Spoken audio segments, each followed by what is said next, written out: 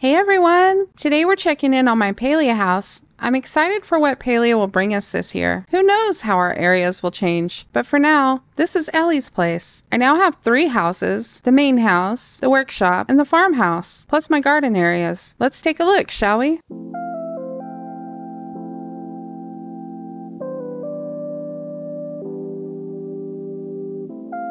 First, let me show off my workshop. It's a clean space that houses most of my crafting machines and workbenches.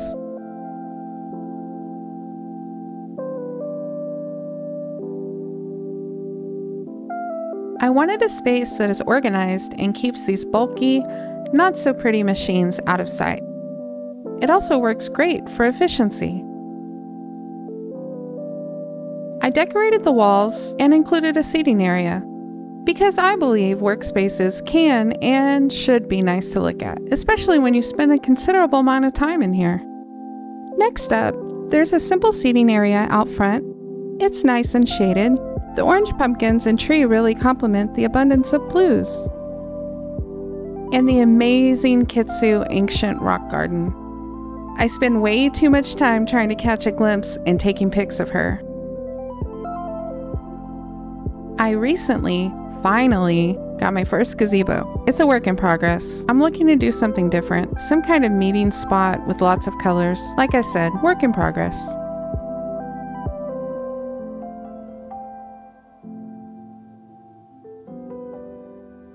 I've got so many fun yard decorations, from the choppa fountain to the frog bucket to this herd of garden sernuk.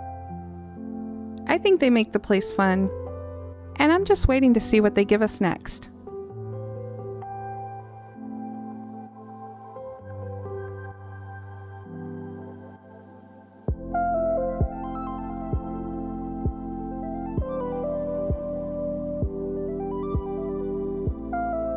Welcome to my farmhouse. This is where we do our jamming. It's also where we show off our products, as well as our awards for excellence in farming and cooking.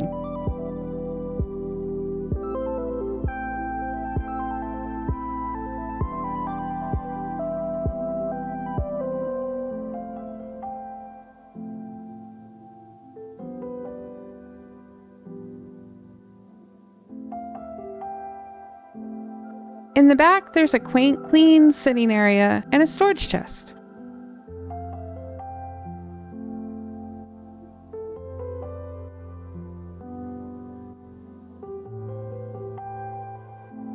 Lately, I've just been growing blueberries, apples, and a few tomatoes.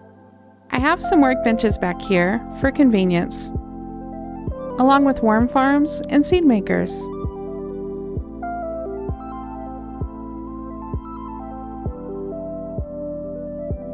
I also made this little outhouse area, considering privacy, and I don't have any indoor bathrooms.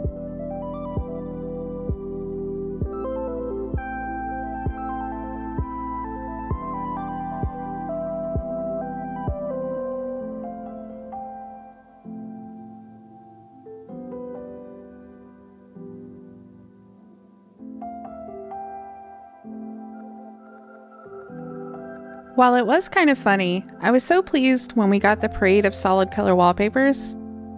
This color is so soothing and perfect for my living room. The blues and greens really bring a calming presence to the space. The bellflower furniture is so pretty, and a perfect fit here, customized in blue of course.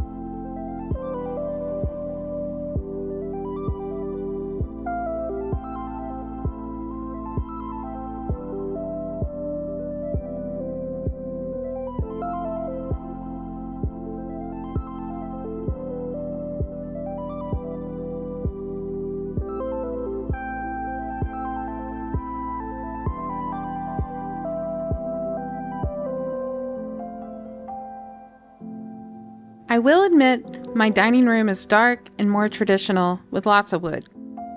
I loved the moonstruck dining chairs right away, and I knew I just had to use them. This room really sets a wonderful, cozy tone with the dark walls and the soft lighting.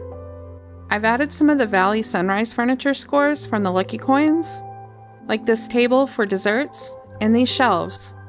Just give me all the tiny things so I can fill up my shelves.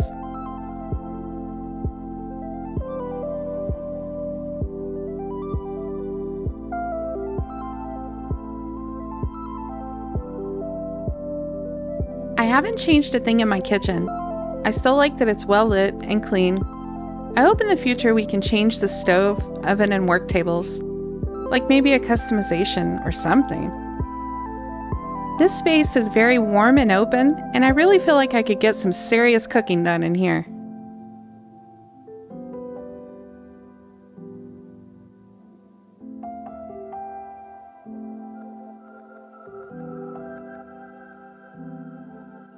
This is my mudroom.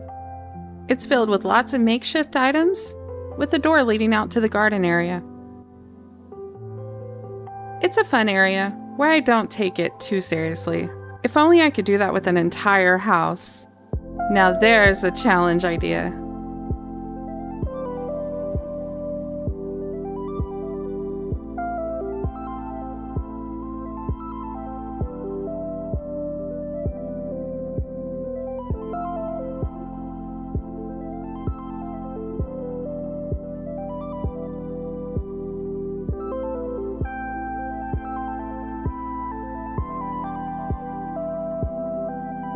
This room is warm and super cozy. It's filled with deep jewel tones. Not to mention, it's the only room with a fireplace. Plus, the amazing mix of items on the walls gives it a sophisticated style.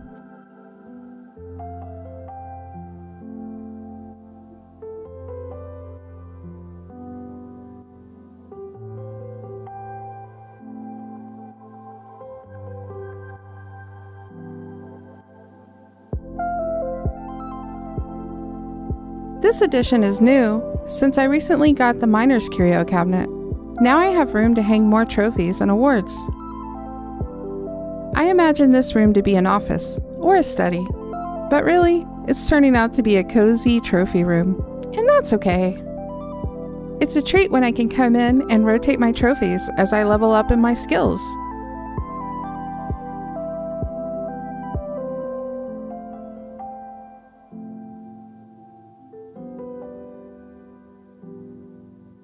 This space is somewhat of a transitional space. I keep referring to it as a lounge area, but I believe inspiration will hit one day, and I'll figure it out. My bedroom is my favorite room. I absolutely love dark purples and blues. The Ravenwood and Moonstruck furniture pieces really mix well, and I'm loving it. It's like a dream to have enough space for a bed, a soaking tub, a seating area, and a dressing area, all in one cozy room. And I'm totally in love with these witchy vibes.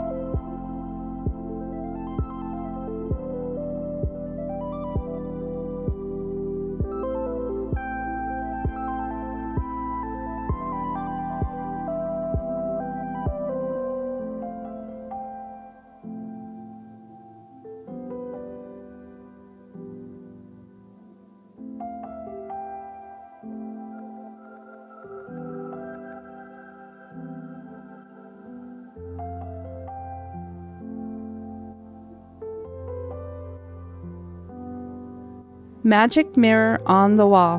Who is the fairest of them all?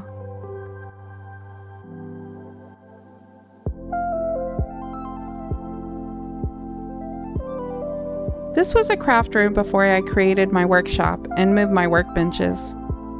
I guess it could still be a craft room, but it also might make a great bathroom.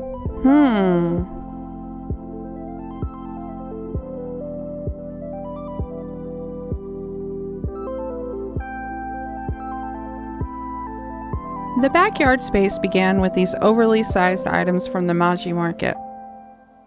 Now it's become somewhat of a dragon shrine. I want it to eventually become a fun place to hang out and have outdoor parties.